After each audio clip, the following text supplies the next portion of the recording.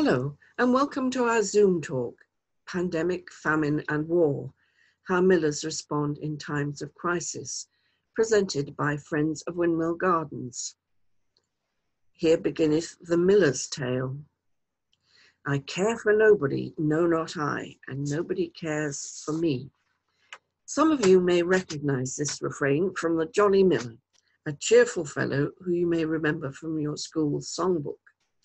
He's also known as the Miller of Dee and represents a common perception of millers as self-sufficient types who work alone and look after number one every time. This is a stereotype which goes all the way back to the Canterbury Tales, where Chaucer's drunken miller, who you see on the screen, was so rude and belligerent that the host tried to bump him off the Canterbury Tales rota after he fell off his horse. He's a surly churl who's always fighting and cheats his customers, something millers have been accused of from time immemorial. I'm glad to say that I don't know any millers like that, and I've met quite a few. My name is Anne, and I'm a volunteer at Brixton Windmill, London's last working windmill. I'm also descended from a long line of millwrights who made and repaired mills in Kent. You'll be meeting some of my fellow volunteers who will be puncturing the jolly miller myth and showing how times of crisis have brought out the best in millers, including our own group of volunteers at Brixton Windmill. We've all had a recent hard lesson on the vital importance of the supply of flour for our daily bread, or our daily pasta or chapati for that matter, and what happens when the supply is interrupted.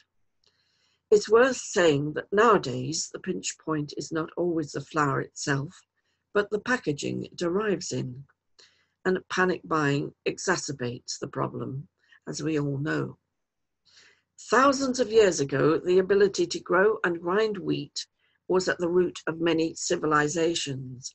More recently, shortages of flour have led to bread riots, even violent political change. And we'll be hearing more about that a bit later too. Just to give a potted history of Brixton Windmill, over 200 years ago, the owner of Stockwell Manor and its lands began selling off plots and leases to parts of his estate. One of the new tenants was John Ashby, our founder, who came from an extended family of millers and millwrights working in the southeast of England. They were Quakers, a faith group well known for their philanthropy, and we'll be returning to the significance of that later on. The mill was built in 1816 as a rural grain mill and stayed in the Ashby family through the generations for all its working life, up until the 1930s. This picture from Lambeth Archives shows the mill in 1841, when the surrounding area was beginning to be built up, and you can see the brick fields in the foreground. The mill has seen many ups and downs during its lifetime. In the 1860s, as the area became built up and robbed the windmill of wind, its sails were taken off and it ceased to function as a wind-powered mill. But unlike all the other mills in Lambeth, it survived because the Ashby family, who continued in the milling business, found a use for it for storage purposes. And at the beginning of the 20th century, the family installed the mill we use today, a modular mill, which originally operated by steam power, then by gas, and now by electricity.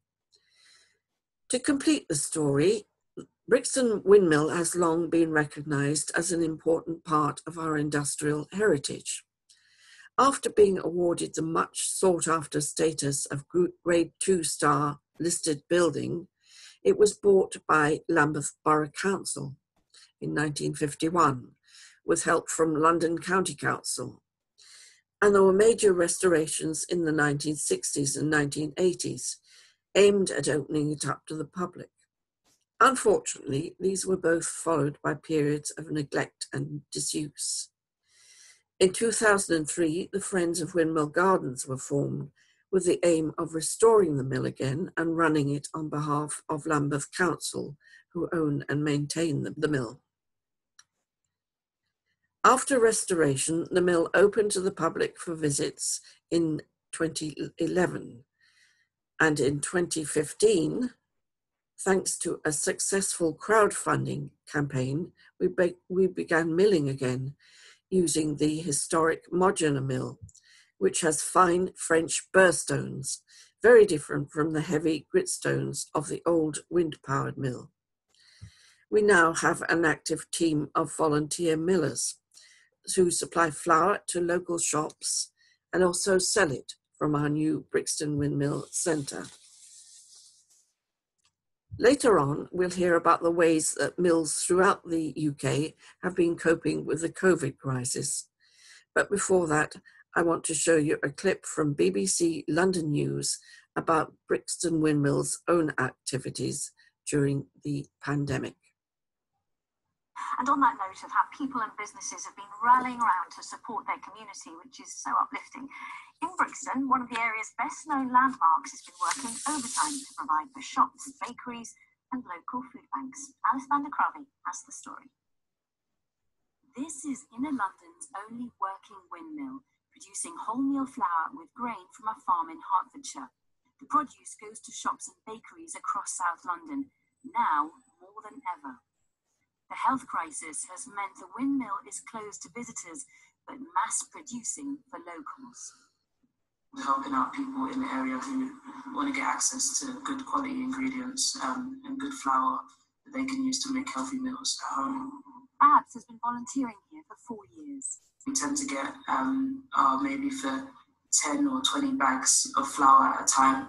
Since the pandemic has hit, those orders have increased dramatically. We're looking at maybe 40 to 50 bags each time. We just got an order for 100 kilos of flour from a bakery in the local area. And they're spreading their flour to the local food bank too, where their bags are being added to the bags of essentials pre-packed for those in need. We allow the people to come into the hall and make their own choices. But because of the COVID-19, we've taken stringent measures and we back them and then we take them out for them so that we can observe the social distancing. The bags of flour are certainly very welcome. Alice van der Krave, BBC London in Brixton. Hello, I'm Penny Steele, a volunteer at Brixton Windmill, which isn't the only mill that's been busy during the current pandemic, trying to meet the demand for flour. While traditional mills producing stone ground flour have had to close to visitors due to COVID-19, many mills from Orkney to the Isle of Wight, from East Anglia to West Wales, were overwhelmed by the demand for flour in March this year, and where possible have responded by increasing production. Redbourneberry Mill on the River Thur near St Albans is owned by the James family, and volunteers assist with milling and mill maintenance. In normal times, it opens to the public, and the on-site bakery and shop selling bread and flour opens on Saturday mornings. On Saturday, the 21st of March this year, a queue began forming at 7 a.m. and was eventually over 50 yards long. Parked cars blocked local lanes. They sold nearly 2 tons of flour and their stock ran out by 10:30 a.m. They temporarily closed the shop to avoid further chaos, but were deluged by inquiries. Normally, they mill 750 to 1,000 kilos of flour per week, but increased this to 3 to 5 tons. A ton is 1,000 kilos, so that's producing 4 to 5 times more than usual. This was mainly limited by their supply of grain, and Justin James said if they could mill 24 hours a day, they would still not have got close to meeting demand. They were milling at least 3 days a week and bagging flour in a socially distanced way at least 5 days a week, and their bakery went from typically working 2 days a week to 6. As you'll hear later in Lizzie's talk, At times of crisis, women often have to step into the breach, and one of Redbourne Berry's previous millers was a woman named Ivy Hawkins, who'd milled during both World Wars. Her father was miller there, and her brother was killed in the First World War. She began working in the mill around 1916, when she was about 20 years old. After her father died in 1932, she and her mother inherited the tenancy of the mill, and she continued as miller on her own after her mother's death in 1944. She was featured in a Times newspaper article in 1959, which claimed she was England's only lady miller, and she lived at the mill until 1985. Foster's Mill, a tower windmill at Swaffham Prior in Cambridgeshire, also received a huge increase in inquiries and orders. Their bakery customers all doubled their orders, and they had long queues for on-site flour sales. They decided to ration their different types of flour to 3 kilos per household, but also facilitated flour buying groups for local villages, where one person collected orders for neighbours and friends, and they made special arrangements for families who were shielding, leaving flour so it could be collected without human contact. Jonathan Cook, the master miller at Foster's Mill, says they were milling 30 to 35 tonnes a year, but this spring and summer they have milled between 1 and 1.5 tonnes a week to cope with the extra demand. Customers at the weekly on-site shop have increased from about 10 to between 60 and 80 a week. Many traditional mills hope to retain their new customers when stocks of flour in shops and supermarkets return to normal. Warwick Bridge Corn Mill, a water mill near Carlisle in Cumbria, recently rescued from dereliction, is run by a community benefit society with the help of Breadshare, a social enterprise bakery. They were going to begin milling in June, but due to the flour shortage, they brought forward their plans and started milling in April to fulfill the local need. As I've been researching this topic, it's noticeable how most windmills and watermills rely on volunteers for milling and bagging flour or for mill maintenance. Holgate Windmill, a 5-sail tower mill near York, run entirely by volunteers, organised 2 teams to mill 200 kilos of flour a week compared to 75 kilos pre-lockdown. They also had long queues at their weekly on-site shop and quickly sold out, but were able to double their production again. But many volunteers are in an older age group who shielded during lockdown. Charlcote Watermill on the Avon near Warwick ran during lockdown, with the miller helped by just 1 volunteer. Almost overnight, demand for their flour increased several-fold, and they've been milling over 3 tonnes of wheat per week, more than double the usual quantity. North Leverton Windmill near Retford in Nottinghamshire is run by volunteers, and they've been milling every week to supply local villages, community groups, and those supporting the vulnerable, as well as their regular customers. Local farmers have been supplying them with wheat and spelt, and the volunteers milled more flour in 10 weeks than they did in the whole of last year. Interestingly, this windmill was built by a group of local farmers in 1813 as a subscription mill during the Napoleonic Wars at a time of fluctuating food prices and shortages. The mill was to grind corn not only for the members of the company, but also for other farmers and industrious poor persons at a fee decided upon by the directors. It's said to be the only windmill in the country that has been milling continuously since it was built. I believe it's still owned by relatives of the farmers who built it, and a charitable trust has now been set up to ensure the mill's survival. A number of subscription, union or parish mills were established in the late 18th and early 19th centuries, often by societies or people concerned about the welfare of the less well-off, to provide reasonable quality and reasonably priced flour. Typically, the miller of this type of mill charged a fixed fee instead of taking a toll or share of the flour as his pay, which often caused disputes. Alternatively, he charged a lower price to members of the society or the local community some days of the week and did commercially priced milling on other days. Many smaller mills didn't last very long, but some larger steam mills survived into the 1830s and were a kind of forerunner to the cooperative movement. Some mills that usually only mill for demonstration or educational purposes have also stepped up to the mark during the current pandemic. One such mill is Sturminster Newton Watermill on the River Stour in North Dorset, which is part of a heritage trust with a museum and gallery.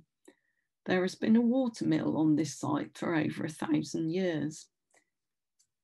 Usually, they only sell small quantities of flour as a souvenir for visitors, but with the mill close to the public and local shops running out of supplies, the two millers at Sturminster Newton decided to mill the wheat they had in stock.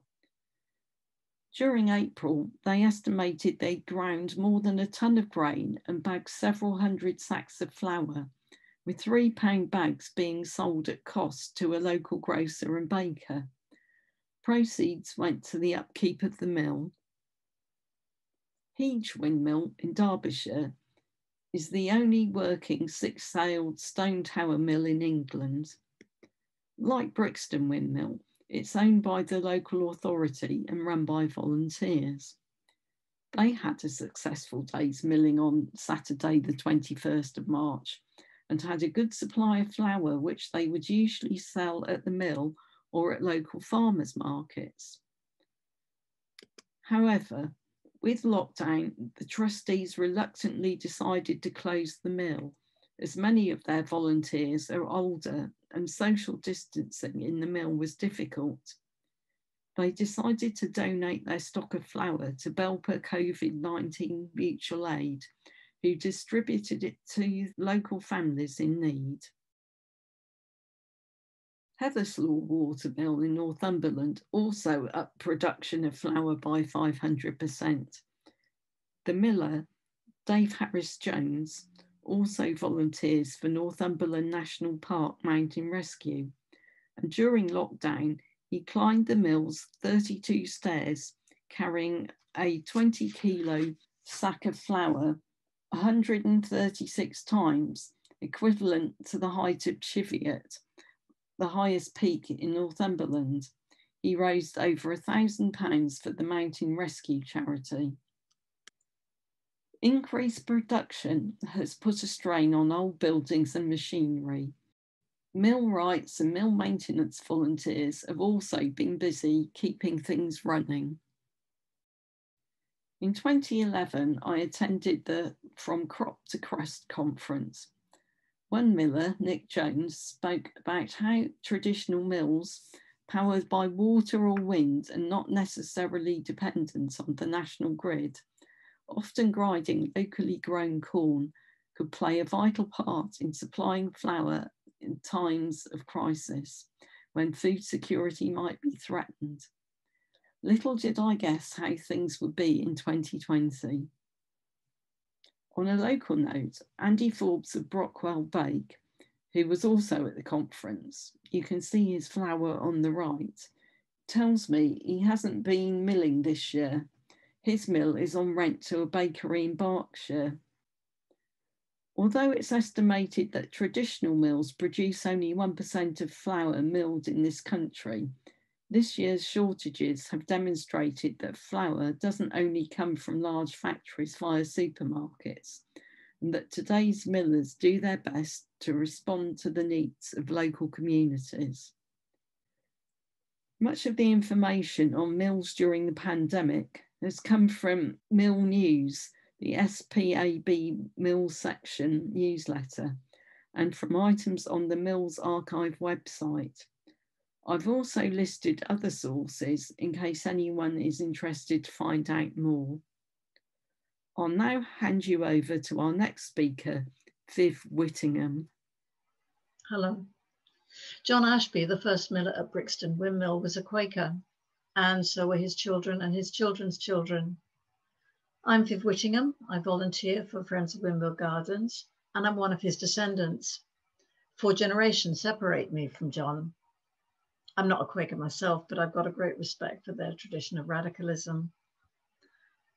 You may associate Quakers, or the Society of Friends, as they're more formally called, with breakfast cereals and milk chocolate, because Quaker families started up Jacob's Biscuits and Bewley's Coffee, and the chocolate firms such as Fry's, Cadbury's, Terry's, Rowntree Mackintosh. They also set up Lloyd's and Barclays banking houses, Clark's Shoes, Purcell Automatic, and a whole host of other well-known household brands. But there were also milling dynasties, such as Pym, Robinson, Thale, and Sandwith. The Quaker movement itself was founded in the mid-1600s and was one of the very many radical religious movements that sprang up when everywhere in Europe there was war. They were unique because they abandoned the hierarchical structure of Roman Catholicism and the Church of England. And throughout their history, they've stood out as local philanthropists and with other Quakers as reformers and campaigners. I'll give a few examples of this because I'll mention their role in the Irish famine, a notable campaigner for the repeal of the Corn Laws, and an Essex family of millers who helped out in times of cholera. I'll start with the Irish famine. The failure of the potato crop due to blight in 1846 had come on top of another failure the previous year. It was obvious that a major catastrophe was about to happen. Quakers, among them Quaker millers such as the Jacob family, based in Waterford, set up relief operations. Jacobs are best known for their biscuits, and milling brothers William and Robert produced the first cream cracker as a ship's biscuit. In the autumn of 1846, Quaker men and women, a small minority in the country, set up soup kitchens and organized networks of relief, employing their own strong networks in Ireland and in England. Donations of food and clothing and other emergency relief was replaced, when other organizations stepped in and took over this role, with more long-term aid in the form of loans to set up weaving, fishing, and seed distribution. A model farm was set up. Then they set up a campaign to persuade the government to make major changes in the system of land tenure.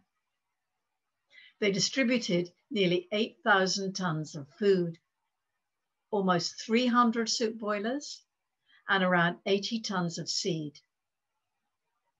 Large numbers of people were given employment in agriculture, fisheries, and industry, and more were taught to grow crops they hadn't come across before.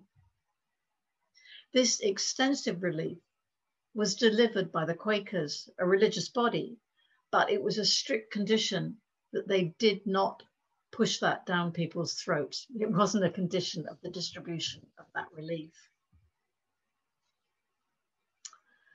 Moving on, here's another notable Quaker, Jonathan Dodgson Carr. He was a Quaker miller, and he founded the Carr's flour, bread, and biscuit dynasty in Carlisle in June 1831.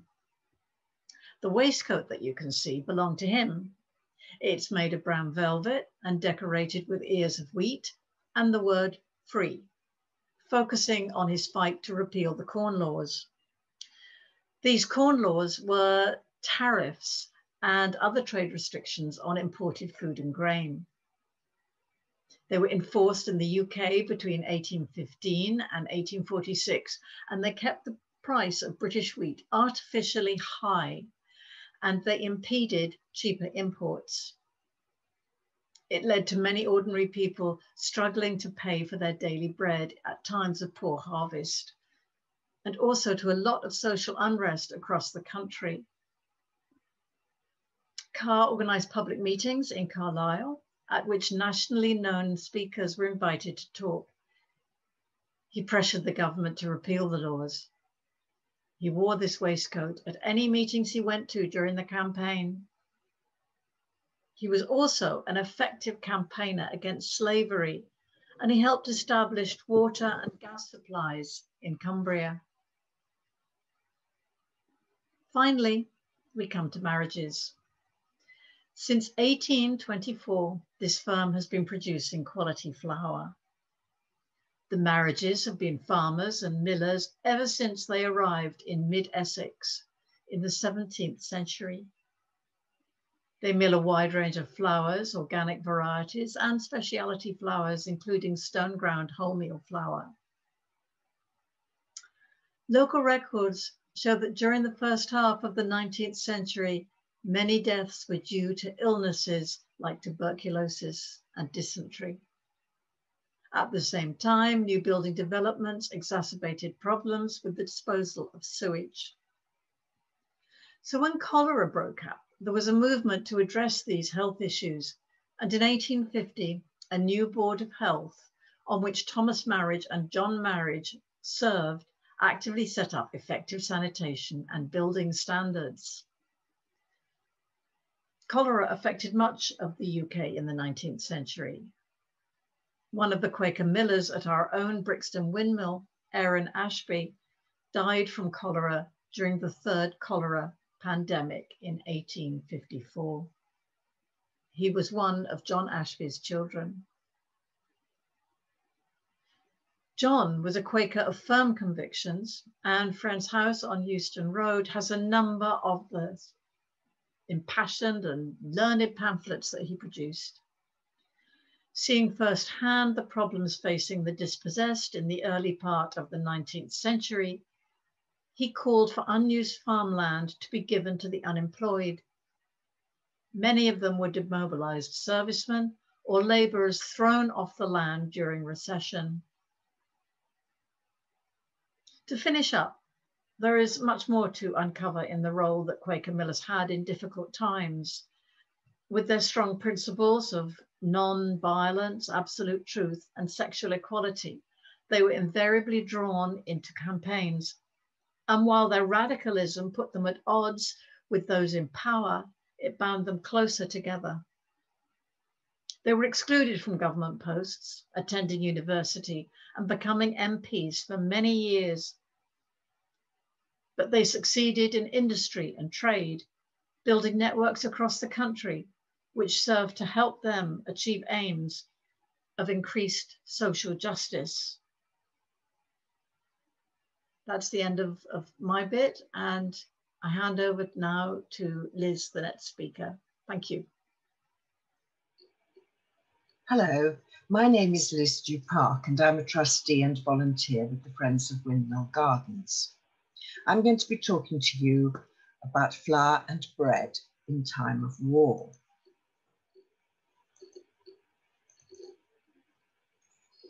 In the late 18th century, Britain produced enough food to feed the population and had enough grain to export.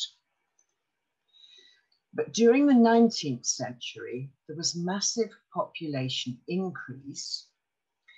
The repeal of the Corn Laws in 1846 led to cheaper imported wheat and a decline in arable farming.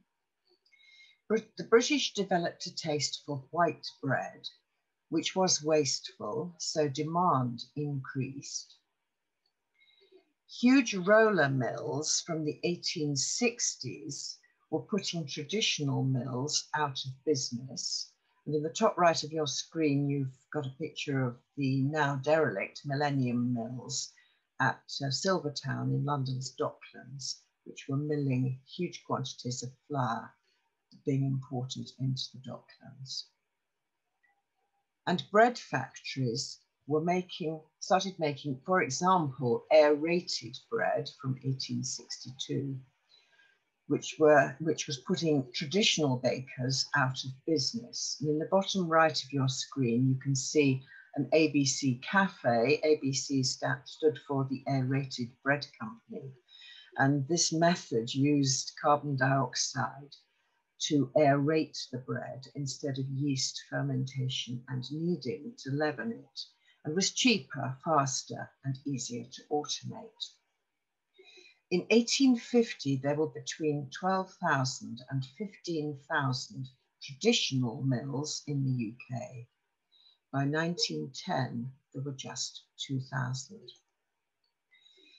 By 1914, over 80% of our grain was imported, much of it from the United States, and this became very vulnerable to U-boat attacks. Many traditional wind and water mills became neglected and were declared unfit to mill flour for human consumption. We believe Ashby's Brixton Mill kept production going during World War I and took great pride in the quality and health properties of its stone ground flour. Ashby's Mill continued to produce a range of quality flour using its modular mill, the one we use today, right up until 1934.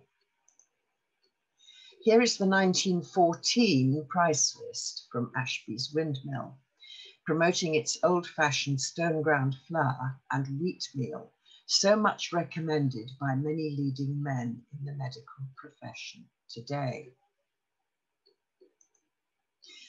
In World War I, the country's food supply was at risk. Farmers were asked to produce more cereals, but this would have cost more and no financial support was available. Young men were leaving the land to fight in the war. So very little was done during the first half of the war to increase food production.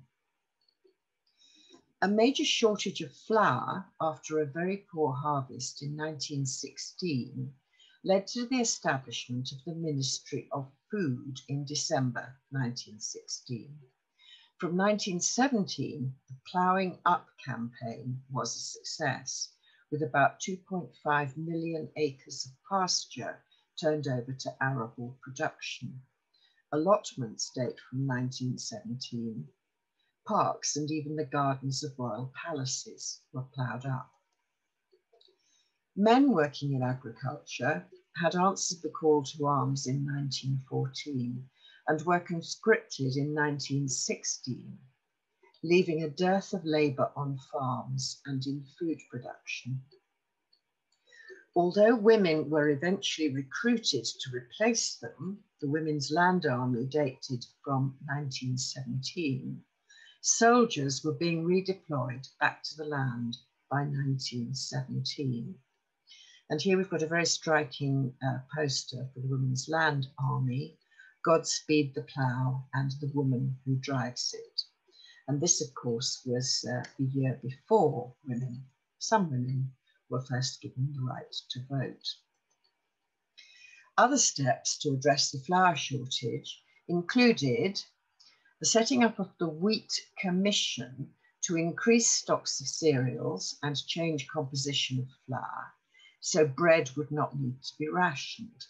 Additives included barley, oats, rye, soya, and potato.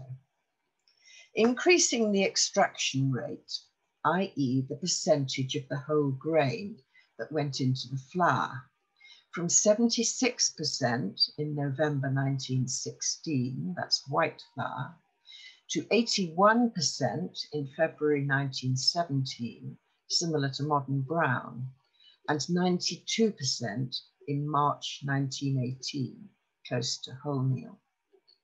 People were encouraged to make their own wholemeal bread and to bulk it out with pre-cooked rice, sago, potatoes, haricot beans, and barley.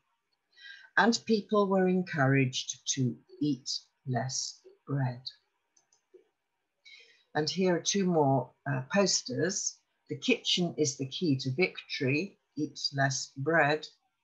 Save the wheat and help the fleet. Eat less bread. The bread order of May 1917 prohibited the sale of bread that was less than 12 hours old.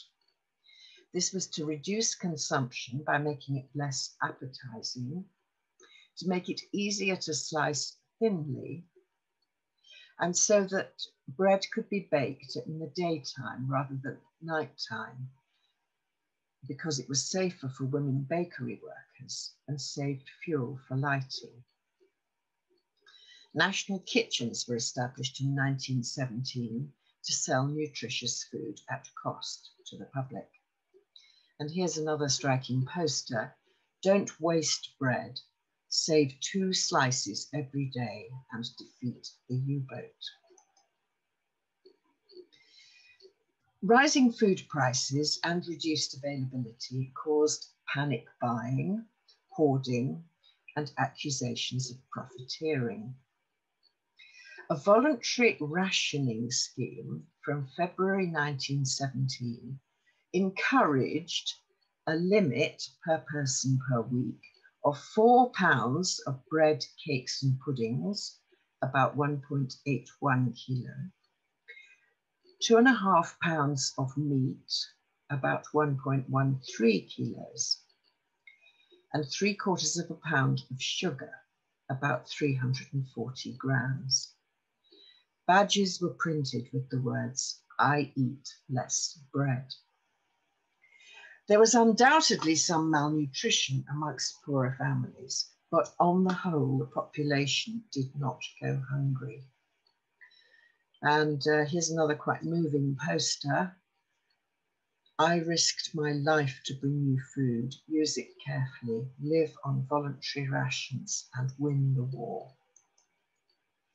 Other measures and advice to avoid wasting food in World War I included to eat slowly and only when absolutely hungry, buying bread by weight, as the poor did, rather than by the loaf, a limit of 2 courses for lunch and 3 for supper if dining out, not to feed stray dogs, prohibiting the use of wheat, barley, etc. to feed animals, including working horses, and cookery demonstrations in shops, emphasising the need to economise.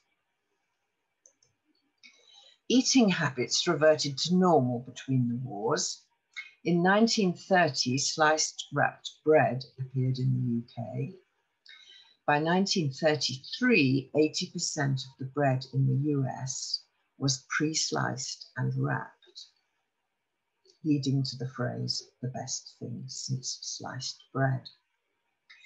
In 1929, the benefits of wholemeal flour were first properly identified by scientists, but still did not change national preference for white bread.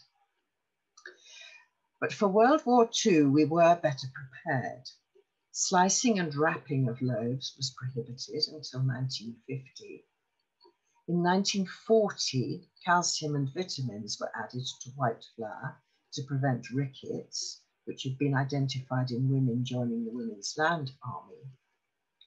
And in 1942, the national loaf made its appearance, made from 85% extraction flour. And this lasted until its abolition in 1956. And characters such as Potato Pete appeared in propaganda. Bread was not in fact rationed until July 1946. And here we've got a picture of a national loaf, quite brown, as you can see. I make a good soup, says Potato Pete. Apart from the domestic flour shortage we experienced in Britain earlier this year, due to the wrong size flour bags, wheat and flour shortages are a thing of the past in the UK. UK wheat production grew from 1.7 million tonnes in 1914 to 2.4 million tonnes in 1918 and 11.9 million tonnes in 2013. We are now 83% self-sufficient in wheat, compared with 19% in 1914. But there remains increasing food poverty in this country, and war and climate change are still causing localised famines across our world. We have become very complacent and wasteful in this country in our attitude to food. British households throw away over 10% of their perfectly edible food. But what goes around comes around.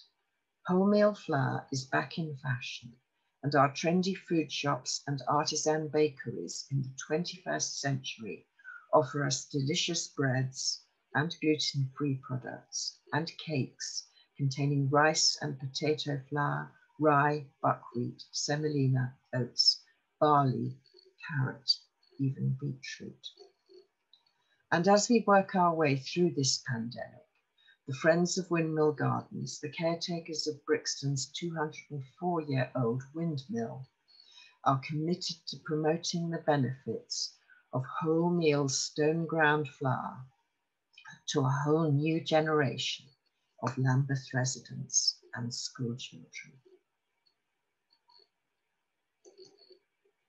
Thank you. We're coming to the end of our talks, and I wanted to take a minute to say a few more words about the Friends of Windmill Gardens, who run Brixton Windmill and Brixton Windmill Centre. This picture symbolises the way we work as a community organisation. It was taken in 2016 at our annual Beer and Bread Festival, an important event for us. Sadly, the pandemic put a stop to our plans to hold the festival this year, but the community spirit remains an important part of our values and underlies everything we do. This year, we've continued to hold as many activities as we can, including milling, as we've heard, as well as a return of our guided tours for visitors. We've also been able to begin opening up our new Brixton Windmill Centre, which will be the base for our education programme and many other community events and activities.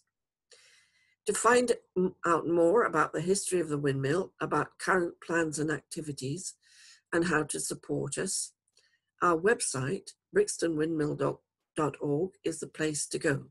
So it only remains for me to thank you for being with us today and wish you, metaphorically, a fair wind on your journey home.